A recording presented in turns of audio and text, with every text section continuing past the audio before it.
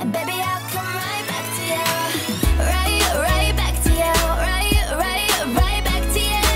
Hey all you cuties, it's Courtney here, and today I wanted to share some of my unicorn inner soul with you and create a DIY Starbucks Unicorn Frappuccino because it's pretty much one of the most exciting things of my life. But it's only around for a limited time, so I needed to learn how to make it so that I could have it forever. But I think I'm gonna need to start hitting up the gym if I'm gonna have this Frappuccino forever. I'll worry about that part later. Make sure to hit subscribe to join the fam of Courtney's Cuties if you haven't, and let's get into the tutorial DIY craft recipe. Alright cuties, so the first thing that you're gonna need is mango sorbet because the Starbucks recipe is basically a mango syrup Frappuccino.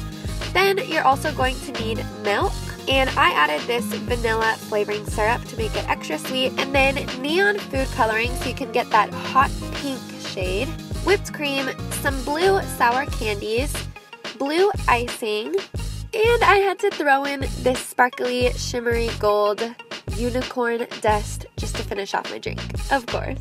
Let's do this! Okay, so first scoop a couple scoops of your mango sorbet into your blender cup, then just add a little bit of milk and a big cup of ice. Shout out to McDonald's for the free ice.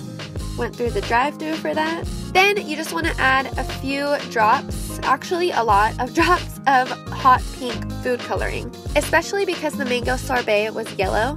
Then just add a little bit of the vanilla flavoring syrup and blend that up, and you can kind of see the beautiful pink color come to life.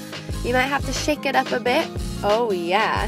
So I thought it was a little too pink, so I added a little bit of milk to lighten it, and then 1 drop of blue food coloring just to make it a little bit more magenta like the Starbucks one.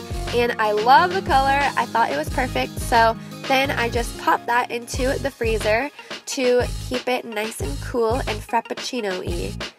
Now we can move on to that blue sour icing that goes around the cup. So just pour out some of your sour candies. I used blue sour punch straws and they were perfect. And just cut them into little pieces. Just be really careful. You can even use a butter knife, but just make sure they're smaller so it's easier for the blender to blend up. Pour in a little bit of that blue icing so that you can mix the two together and basically make the icing sour. And I added a little bit of water as well, just so that it was easier to blend in the blender. And voila! The sour icing is coming to life. So once it kind of blends up and looks kind of liquidy like this, just pop that into a Ziploc bag and then throw that into the freezer for about 10 minutes just so that it can harden and become a little bit more solid. Then after you take it out of the freezer, just use scissors to snip off the edge of your Ziploc bag so that you can use it as a piping bag.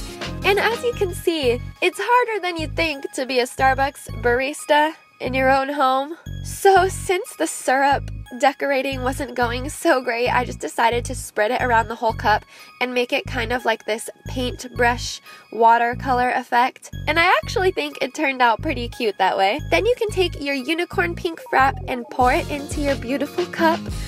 I love the color so much. Then just top it off with whipped cream. Gotta do it for the gram. Then I just topped it off with some purple sprinkles and of course my unicorn dust that's just gold and shimmery and so shiny and beautiful. Then just gotta get your green Starbucks straw and you're good to go. Next up is the taste test. Baby, I'll be your boomerang. And baby, I'll come right back to you. Right back to you. Right back to you. Right. And now it's time for the taste test. Let's see what we think. It's so good. Ooh.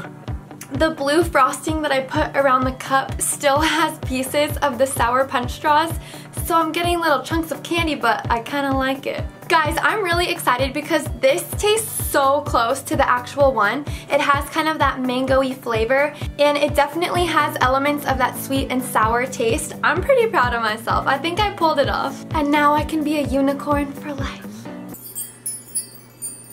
Alright cuties, anyways, I hope that you enjoyed this video. Give it a thumbs up if you did, subscribe to join the fam, and I'll see you in the next video. Courtney, how is it?